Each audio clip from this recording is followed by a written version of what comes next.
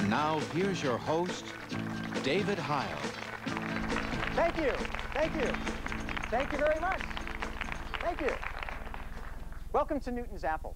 If you're curious about science, technology, or the world around us, you've come to the right place because we answer your questions.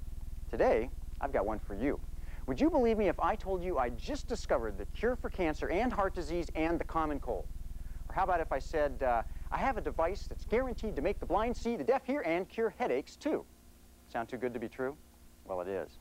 But that's exactly the kind of sales pitch that quacks down through the ages have asked people to believe, and some, unfortunately, do believe. Today, we're going to take a tour of some of these so-called medical miracles with the curator of the Museum of Questionable Medical Devices in Minneapolis, Robert McCoy. Welcome, Bob. Is it okay to shake your hand under there? I guess so, David.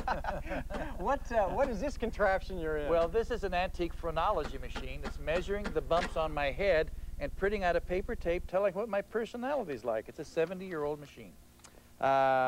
Sense of humor says you're cynical. I'll have to work on that. I guess so. That's a pretty long printout. You know, I love these kinds of gadgets. It's like taking a romp through a Sears robot catalog or something.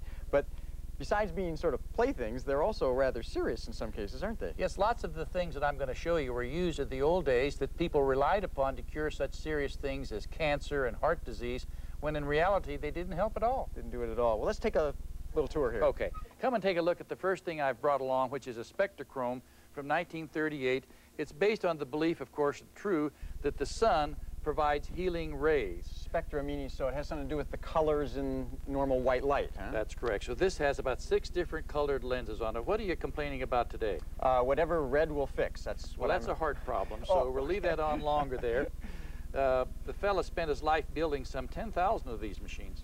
So all this is really is probably what? Just a white light bulb inside there and some colored plates that you just flip back and forth? But you have to sit in front of it in the nude facing north under certain moon phase, David. I don't think we'll do that today, Bob. Well, that's part of the ritual to make it work. Unless you did that, you didn't think it was doing any good for you. Well, now, the ritual is an important point, I think, here, is that if someone's caught up in a ritual, it's becomes somewhat self-fulfilling, doesn't it? That's correct. Okay. Now, if I were to open this box up, find out that it was just the white light bulb, I wouldn't be too impressed, would I? No, you wouldn't. That's what the inventor did to keep you from doing that. He put lead seals on the screws so you couldn't open it up to see that it's empty inside. Okay, a little trick of the trade there. Come over and let me show you some other things. A lot of times, besides colored lights, the idea of radio as a way of curing and healing was used.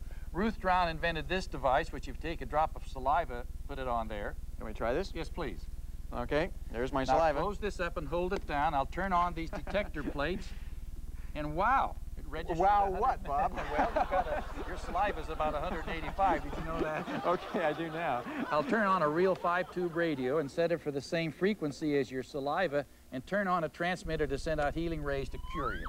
Those are the healing rays. Yes, you feeling better? I don't know, my saliva. I wonder how my saliva feels. Well, you know what's interesting, though? I can see where people would get carried away with radio waves because radio itself was sort of a mystery at that time. And, you know, we didn't know what was behind these black boxes with all the dials. That's correct, and the people who made these were counting upon this sense of mystery to convince you. Let me show you something that used magnetism over here.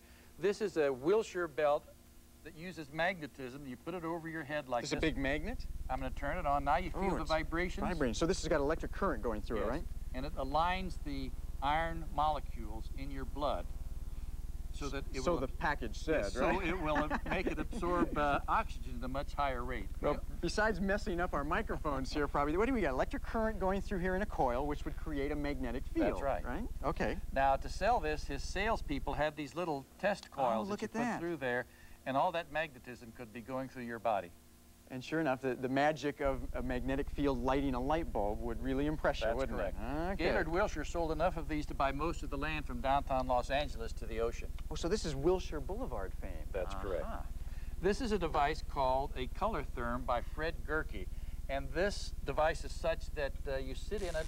Let's turn the lights down a little. Okay. You sit in it, put your bare feet on there, looking at those colors. Ooh, it's beautiful. Improve your psychological makeup. Now, when the healer would take this magic wand sort of and put it over your body, it was useful for curing heart problems, make missing limbs regrow, regenerate missing organs, and just about any other thing you needed to have done. Probably removes the lint from my sweater, too, doesn't it? It might do that, too.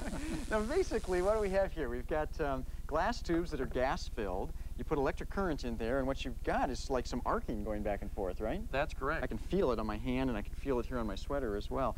I also smell something. What's that? That's ozone. Oh, no, that's not too good for you, is No, it? it's not beneficial. It is harmful. So are some of these devices actually harmful? Well, yes, lots of them we have are more seriously harmful than this device does and produce more injury. For example, this Actina from 1880 is filled with mustard gas, and you would put this big end to your eye to cure blindness and the small end to your nose to cure deafness. Now, mustard gas, meaning like just a drop of oil of mustard, so Yes. it's not like the killer mustard gas, but, ooh, boy, it's a pretty strong smell. So It's you're not- supposed to do what with this? Put it to your eye until you can't stand it anymore 12 Ooh, times a day. I can hardly stand it right now. Another strange device with a poison in it is nuxated iron. It's something that is made up of iron pills and strychnine. People took strychnine in this stuff? That's correct. To do what? Well, to make you feel better, supposedly, but it didn't do much, but if you took too much, it made you quite sick. I can understand why. Now, you would never get away with that today, would you? No, but people were selling devices like this today, only they were calling it techniques to cure AIDS. For example, they would sell healing crystals to cure AIDS. They would sell such things as magic black radionics boxes to cure AIDS, using treatments of sending blood through machines that heated it up. A variety of things to cure AIDS that are really also worthless. So we have sort of a parallel going on today as we did in the past. We have a new disease, AIDS, relatively unknown. We don't have a cure for it. People who have that disease or know people that have it want to try anything, I guess, to find a cure. That's correct. And they're willing to take the risk. That's correct. But a lot of people used quack devices for cosmetic reasons. Let me show you something over here called a blood rub. This device was used in barber shops in the early 1900s to make hair grow. You're kidding me. No. Have you been using this yourself? I was completely bald before I began using this. Somehow I don't I'll put believe this on that. your head like this. Okay. It's Turn it liable to on. make me bald, huh? Now you feeling any better with that? Whoa, well, I'm definitely feeling something. This thing has got quite a rub to it. This is great, Bob. Thanks so much for bringing all these wonderful gadgets in. Medical quackery at its best. You haven't got a cure, do you, for tangled hair? Just a comb. A comb. We need doctor's comb here. We'll be right back.